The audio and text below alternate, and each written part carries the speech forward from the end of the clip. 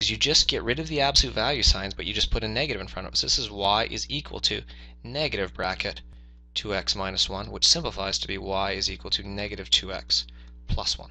So this graph, right, it has a y-intercept right here of 1 and has a negative slope, which that graph has. So using piecewise notation, finally, you can say this, that y is equal to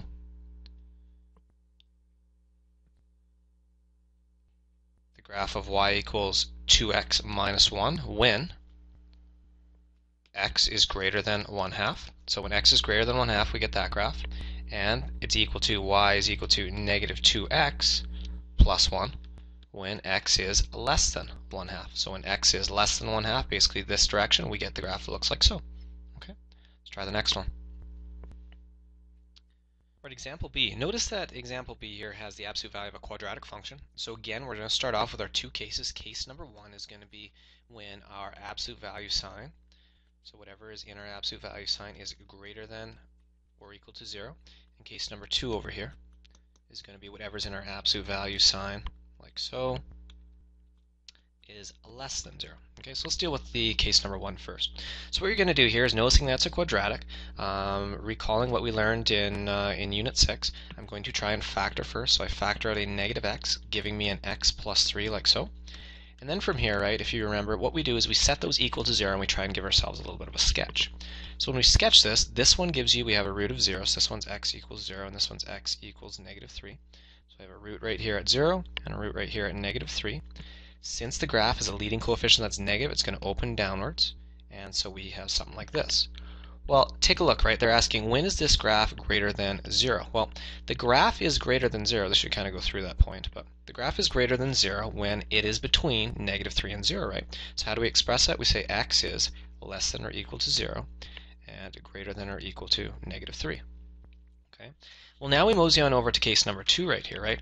And this one we are going to reference, right, because this is still the same graph that we have right here.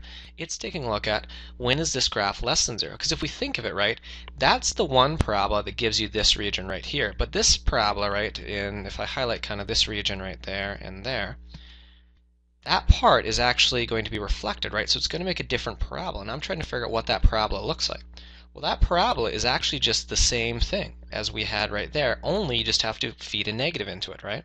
And so what we notice, right, is we notice that this graph is going to be less than 0 for x values that are greater than 0, so when x is greater than 0, and when x is less than negative 3. Okay, but what would the equation of this new function look like? Well, that equation of that new function would just be y is equal to a negative bracket negative x squared minus 3x. So just like I did for the question before, I just feed a negative in and we get y is equal to x squared plus 3x. So finally our answer in piecewise notation will look like so. We have y is equal to, the first scenario, what do we have? We have a negative x squared minus 3x. So the first scenario is case number 1 over there. What did we find out was my solution? Well, we found out it's equal to that when, or if, x is between 0 and negative 3.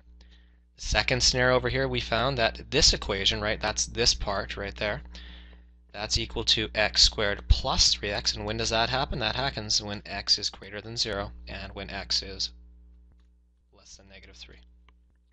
Alright, so that completes this lesson. To summarize, what have we figured out?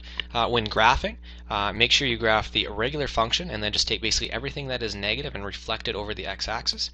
Using piecewise notation, try to think about what the function kind of looks like. We're basically just trying to define, right, like what happens, like what does this graph look like for those values? What does this graph look like for those values? And that's what the piecewise notation is all about.